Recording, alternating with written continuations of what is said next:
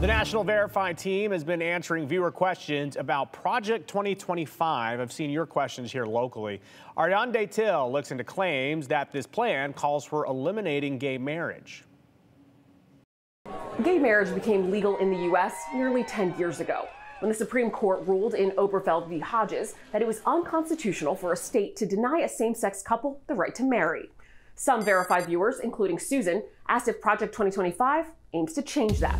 So let's verify. Does Project 2025 call for eliminating gay marriage? These are our sources.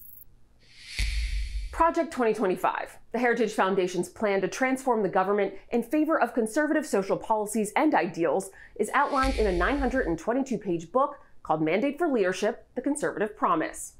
Verify went through the proposal. It does not include any plans to eliminate gay marriage. However, several of the chapters include proposals that favor heterosexual couples over gay couples, or otherwise are anti-LGBTQ+.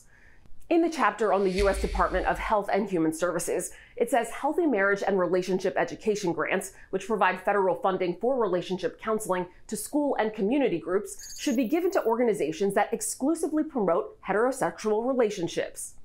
Accountable.us, a nonpartisan research organization that investigates the influence of special interest groups on government policy, says Project 2025 also includes other policies that are anti-LGBTQ+, including limiting the application of sex discrimination protections for LGBTQ+ people, having the Department of Justice defend religious freedom rights over the rights of LGBTQ+ people in discrimination cases, and rolling back some federal LGBTQ+ equity programs. So we can verify, no, Project 2025 does not propose eliminating gay marriage.